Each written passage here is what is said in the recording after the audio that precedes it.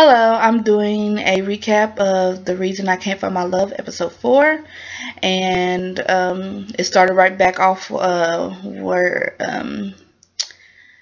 Mako's sister Momoko comes in, and Fuji came in like right about the time they did, and Saki a little bit after. And Mako tried to tell Momoko, like, look, that's my boo, which his name is Kasaki. But Momoko didn't even let her get her out. She was just like tired, decided I eat that yogurt later, and got into the bed. And I think she said his bed was hard. And I was like, she said, harder than the hotel. And Mako was like, hotel? And Momoko was like, there's only one thing you do at a hotel. And then Mako ended up going sleeping out on the couch. And I'm like, hold up. She done slept with your boo. Well, the person you like, and you will go out there and go sleep on the couch. And the new dude just been trying to get her interest, but she's too busy looking at Kasaki. I think I've been calling some people by their first name and some of their last name. I just grab a name when I see it. Yamamoto. First, I thought he was sweet. First, he was taking her out and everything else, and then next thing I know,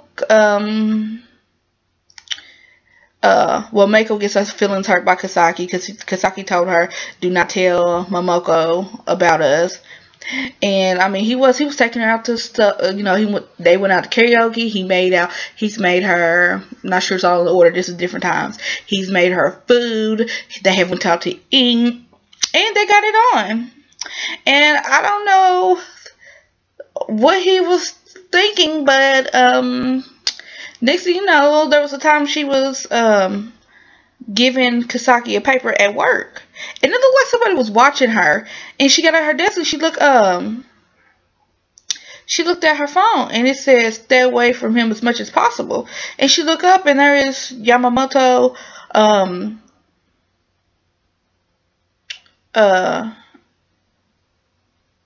she looked up. Yamamoto was looking at his desk, and she put "sorry, I'm at work." And I'm like, hold up. I don't know, something just suspicious. He just went from, it could be clingy, but it's just a little bit creeping me out. I don't know, because I thought all those little marks, okay, he's trying to tell you to get over Kasaki, because he gonna be there. But it just went from like, hints to stay away from him, and like, they at work, what are they gonna do? And just, I don't know, something's iffy about him. And Saki, she's still looking for a job.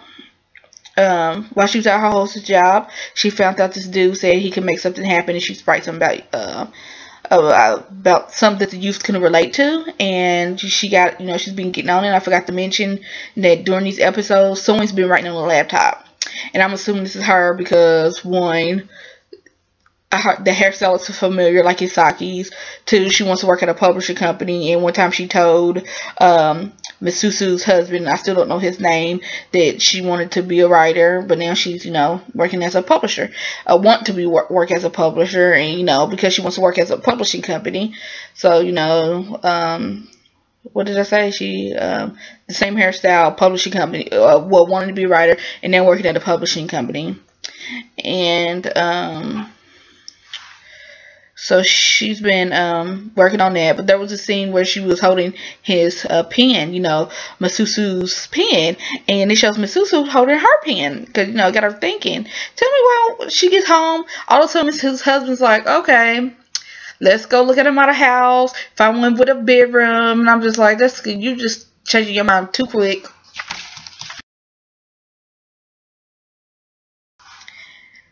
Because apparently he did want,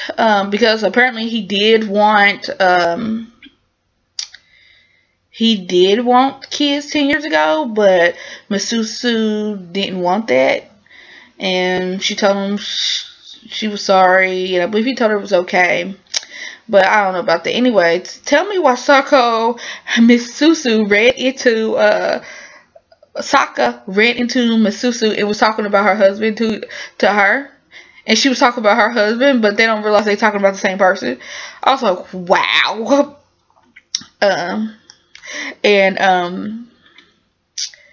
Oh, but Saki's that the hostess thing. He wants to sleep with her to be able to get what she wants. If she wants to get her foot in the publishing company, so that's where Saki's at. Fuji, her new boo is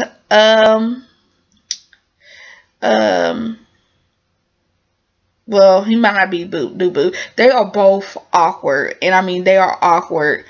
And his name is Taki, and he's a police officer. And first she said she wasn't gonna.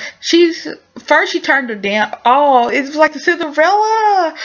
Like she came back to work and you was like, you got a phone call from this somebody named Taki. She called and she's like, you know, who is this? And he was like, I only remembered you by the shoes. And so when I called your company, you was the only, they said there was only one female, so I assumed it was you. You know, how Cinderella, the prince comes to find her, you know, the glass slipper. But, okay, anyway. And Fuji turned him down, said she was busy. Iwasaki was like, what? Tell me what Fuji did was just sleep she slept all day. And Saki was like, oh no. She got Fuji's phone, sent him a message, and said, there you go.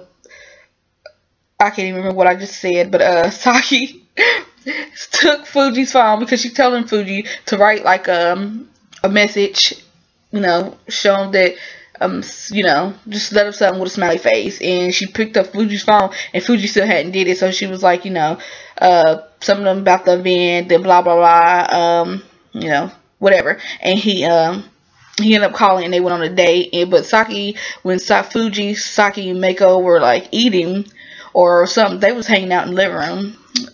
Saki was like, don't go on a boat ride because they found that they was going to go to a park to see the leaves fall. And she was like, don't go on a boat because, you know, there's nowhere to go if you don't have nothing to say. And if you ran out something to say that you're hungry. Well, they went on the boat. Woo! And that was a little bit awkward. And then they was going to, so Fuji mentioned, let's go eat. And who do they run into? They run into you know, the dude that she likes, and Hikari, his fiance. And they're all sitting there, and I don't know, something about you.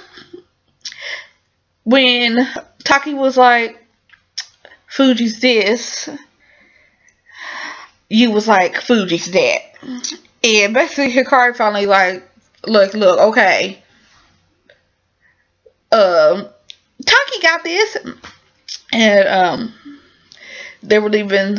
There was a chance. They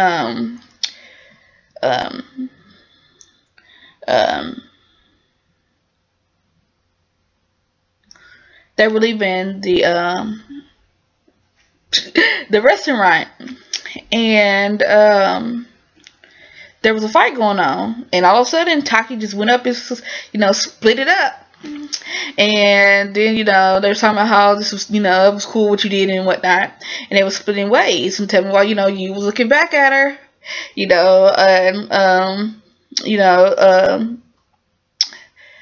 and then like the next day, you was like, are y'all dating? And she said, no, it wasn't like it. Are you jealous? And he was like, no. And she's like, right, that's why you get married. And then he was like, do you like him? And she was like, why? And he was like, oh, because it's good if you do. And I'm like, why are you asking all those questions, you? And that's how it ended. I think that's how it ended. All it's pretty much where, anyway, it was a good episode. And that's it.